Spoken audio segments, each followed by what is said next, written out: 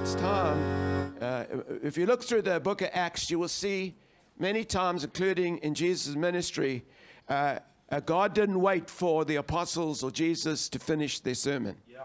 He broke in, like in Acts 10, and just fell on the people and came upon them.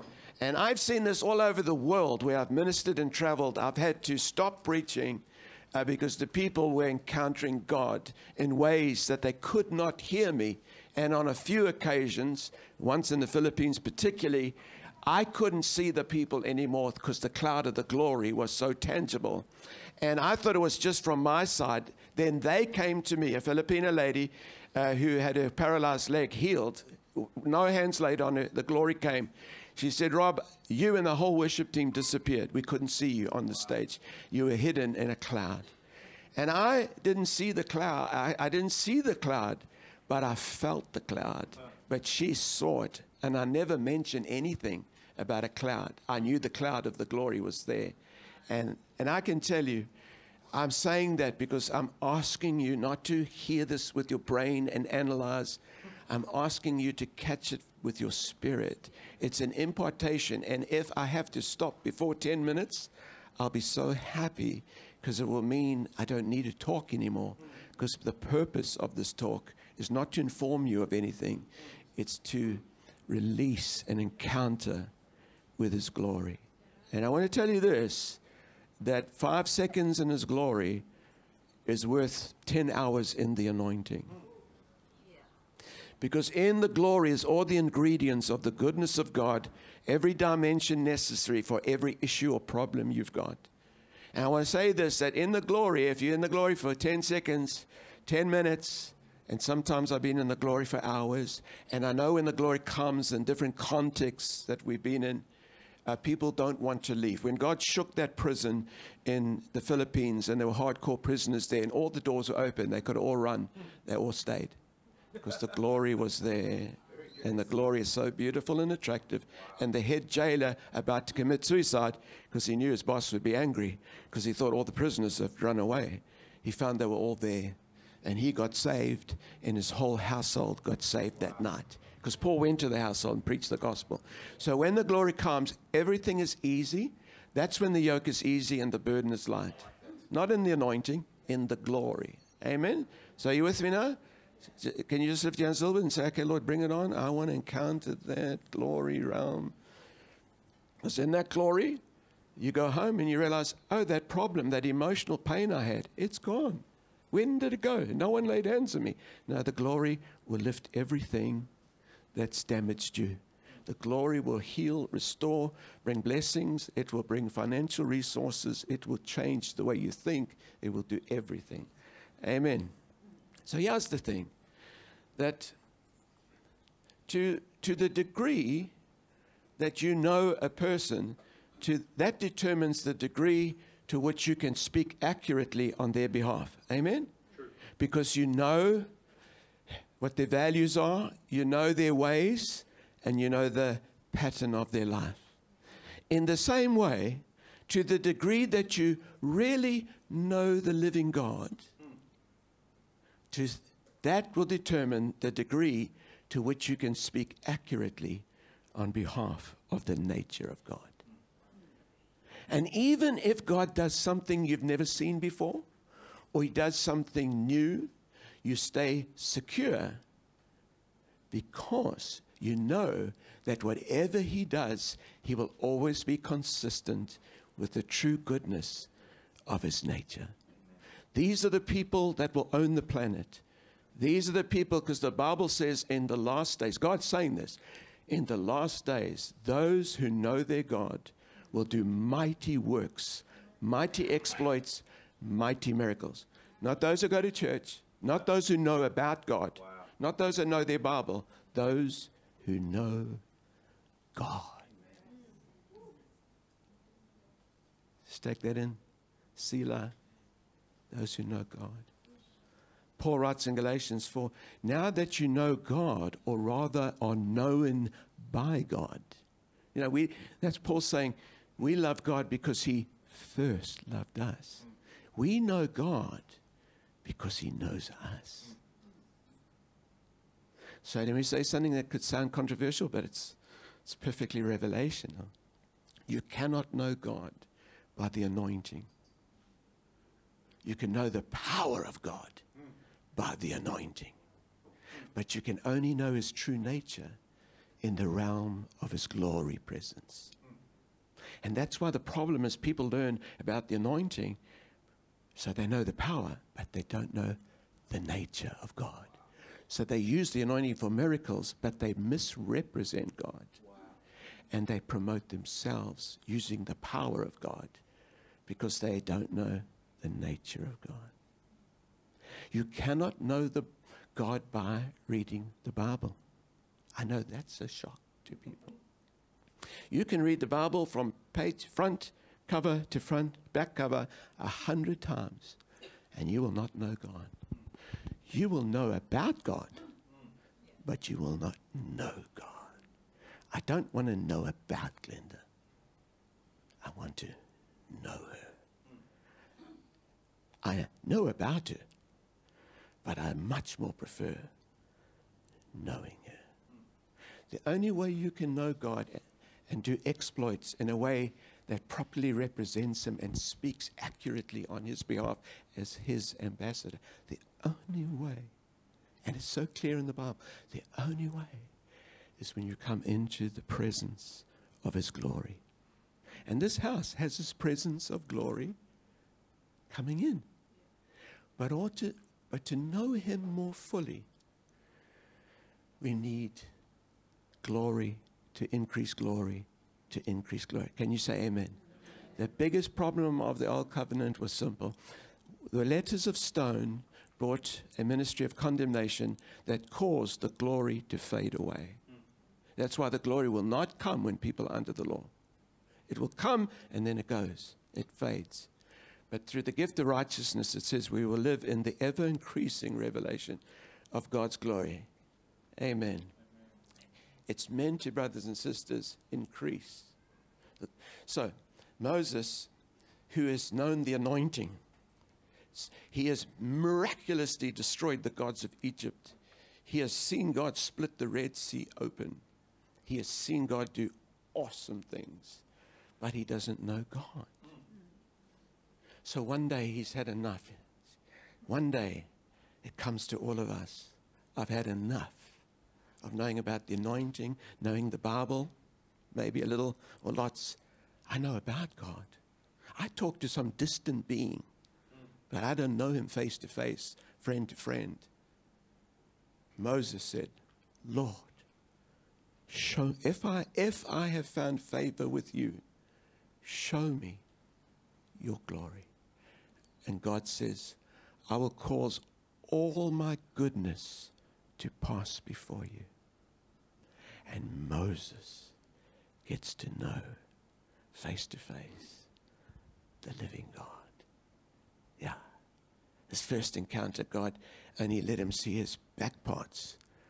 All that means is the afterglow. It wasn't God showing him his backside. It was God walking away from Moses and hiding Moses in a cleft of the rock because he's letting Moses know, you're still not in the new covenant, mate. And you can't even look on my face and live because I'm so holy. But later on, Moses gets to look face to face with God. So brilliant was the glory, he had to cover his face because he didn't want the Israelites to see the glory fades away because they're not in the new covenant. And they would become worried. Why is God fading away? We know why he fades away, because of the law. Amen? So the most important thing that our hearts should be beating with is not how to improve our marriage. It's not how to improve our finances. It's not how to improve our quality of life or mental peace or anything like that. The passion that should be panting in our heart, what is the most important thing in eternity and in time? It's to know the living God. Because out of his glory will come a great marriage, finances, healing, health, blessings, evangelism, unsaved people being saved. Can you say amen? if we run after the wrong thing, we're like a little dog running after a double-decker bus. He doesn't know what he's going to do when he catches the bus. If he gets his teeth into the wheel, he's going to destroy himself. Christians are running for this, running for that. We need to just stop all of that and say, like David, I pant for your glory presence, Lord. And as a result of him going after glory beyond the glory of God, he won 66 wars. He never lost any wars. Israel's boundaries expanded to the fullness of God's promise to Abraham, and David ruled as a king who honored the glory of God. So the most important thing for our city church is to know the glory presence outside of a church service, so that the glory in the church service will keep increasing. Can you say amen?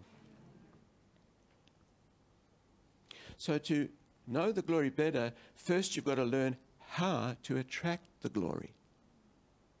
God is attracted. Some things attract God and some things repel God. Some things push God away. Like pride, he resists.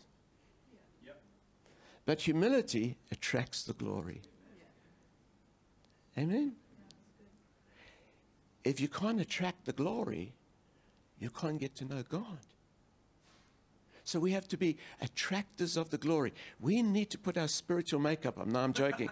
We need to have a humility that has gone beyond any previous generation. And a humility that's exactly at the level of Jesus Christ. The greatest glory flowed through him because of his humility, not for any other reason.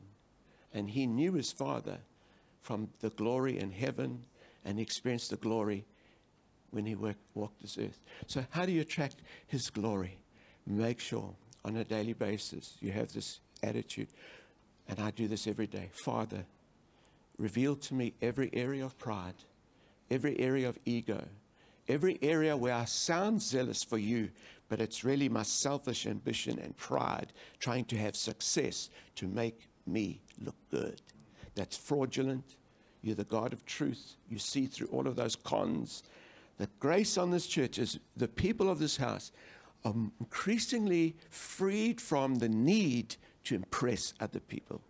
When people prophesy here or share their testimony, or like Ash or many different ones, this is what I've been saying to Sean, nobody is trying to impress anybody. That is why the glory is coming, because the levels of humility. Now, my whole attitude, if I have an attitude of insecurity, if I have an attitude of rejection, I'm saying, Father, help me to humble myself. Help me to be so honest with myself that the moment I recognize iniquity in me, I just humble myself and say, Lord, that's not me. I want the purest heart on the planet, because he blesses the pure in heart.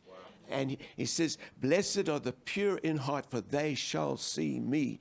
And the Greek word, Aramaic word, whatever, in the original language there, the pure heart, and shall see me.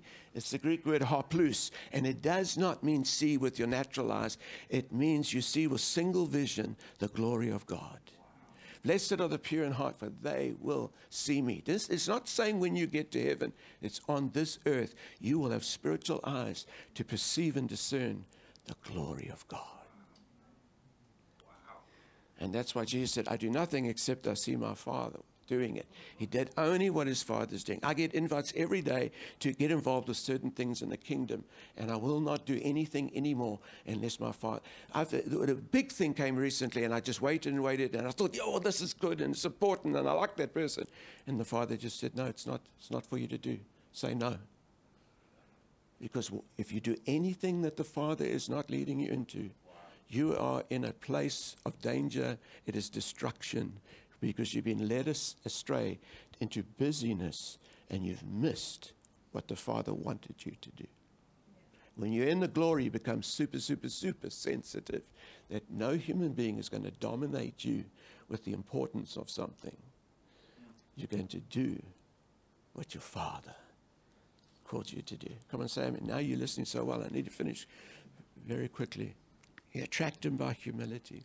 You attract him because you because he knows he is your great treasure and nothing competes with him. He's a jealous God. He actually says that many times. But his jealousy is not insecure. His jealousy is he loves you so much. He wants to possess you and have you uniquely and exclusively as his first love. He doesn't mind you having a second or third love, but he doesn't want you loving something more than him. Because he is God and we're not. So the glory means, it's gone 2 minutes, Sean. Anyway, the glory means, in the Hebrew, it means the kabod. And it means the weightiness. It's the more concentrated and the more dense and the more the glory molecules. I don't know how to say it scientifically, so I'm just saying it in a clumsy, horrible, inadequate way. I've been in realms of the glory where it's so thick, you almost have to swim through it. It is so thick that even thick people fall under the power. The glory. When people don't have any revelation or discernment, there are realms of glory where the dullest person gets insights into heaven and what is. The glory is full of grace. Can you say amen? And the glory compacts and intensifies in density. And when it does that more and more through a hungry, humble people, all things are possible. The glory takes the church beyond the peripheral fence, where you don't need to lay hands on people. People just get healed and set free in the glory. In the anointing, you've got to lay hands on people. Are you still with me?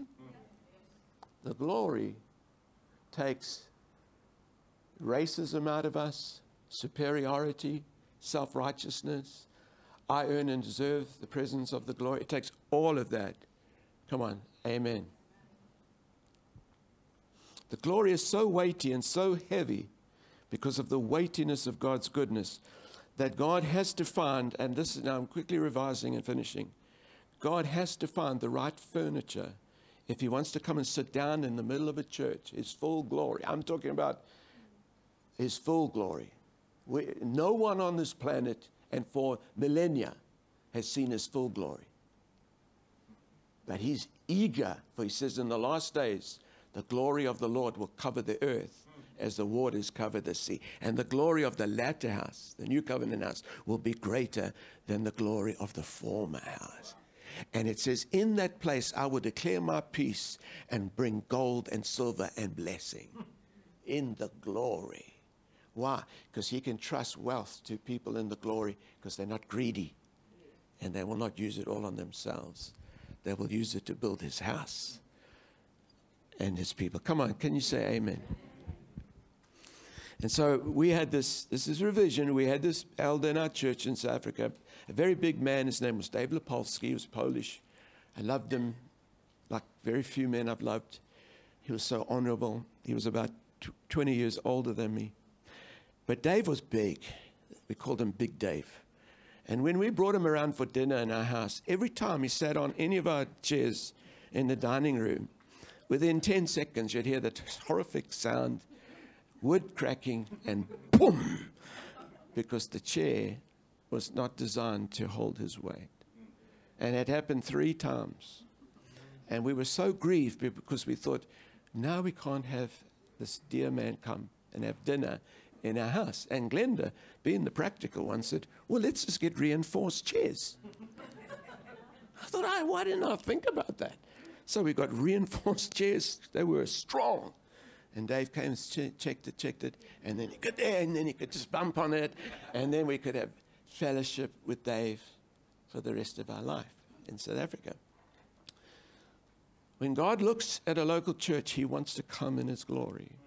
But he needs to find furniture there that can hold the weight. Otherwise, it will be destroyed. Revival in Hong Kong in glory will destroy the city at the moment because there's no furniture except in a few places. Why did God's glory fade under the law, but in the Holy of Holies in the tabernacle of Moses over the mercy seat of the Ark of the Covenant, the glory was fully dense and there for 24 hours all the time, every day, month after month, year after year. Why did the glory abide there in a place that only one person could go to once a year? Why? Because it was on the mercy seat. So they had the law, and they actually had the written stones of the law, and they put them in the box, and then they closed the lid. And they put gold and silver on the top of the lid and called it the mercy seat, and had the cherubims, these archangels with hammered out by glory, overarching. And on the top of that lid that hid the law, they put blood regularly. And once a year, on the Day of Atonement, lots of blood. So that God, inverted commas, could not see the law. All he could see was the blood and the mercy seat. So he came and sat down on that furniture and stayed there 24 hours a day for many, many years. But he's got something better than the Ark of the Covenant. It's called the New Covenant people. So we don't hide the law under a box anymore, because many times after the day of Pentecost, the new covenant says, you're dead to the law, you're redeemed from the curse of the law. Until believers come and they humble themselves and they go, that is truly true. By revelation, I know there's absolutely no chance of the law condemning me or judging me or canceling my faith. There's no chance of that. See, that's why you've got to preach grace over and over and over and over again, because people get it, then they lose it. They get it, then they lose it. How did they know they're losing it? The glory's not turning up in their life. They're not furniture he can sit on, because if he sits on people who are self-righteous or under the law or under condemnation, boom, their lives are smashed. Because the way to the glory, we could not handle it unless we are a people free from the law. And we are operating with real faith in the goodness of God. We can speak on behalf of our God because we know his ways, we know his pattern, and we know his nature, and we know he'll never do the things Hong Kong people blame God for doing. And people all over the world blame him.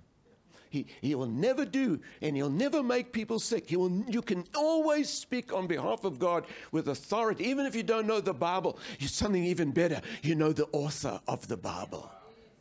Because it's the living word that comes from the Spirit. That's really what changes your life. Can you say, Amen?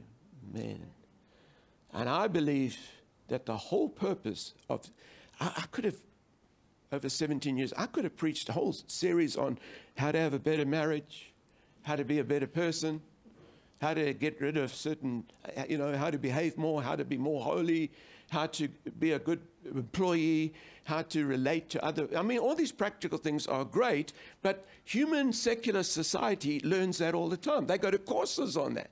I don't want to compete with what unbelievers can do. When I go to a church, I want to know, did something happen there that you cannot explain by human ability? Yeah. Did something happen? Because if it didn't happen, what's the difference between an atheist group teaching how to have a better marriage, how to go into outer space? That's right. When they don't believe there's a creator of the heavens and the earth. They believe that we are the gods. I don't want to get into all the things atheists can teach so well. I believe that as I read the New Covenant and the Bible, the call of apostles, prophets, evangelists, pastors, and teachers is to equip the people to do the ministry of Jesus and greater works, so that the church comes to the full measure of the stature of Christ and is no longer tossed to and fro by every wind of doctrine like little infants, but those who lay in cunning craftiness and deceitful scheming. Why would the Bible use such horrific words? Because Paul and the Spirit knew that Christians they'll get drift off grace, and people say, well, what's so bad about that? Because then you lose your furniture. To have the glory. And when the glory comes with ever-increasing dimensions, you go beyond the peripheral fence, and now you stand out in the earth as a very distinctive people who are representing the living God. And then your shadow starts healing the sick. and your grumpy moods begin to evaporate and go away. Because David said, the glory is the lifter of my head. You get in the glory, your head lifts up.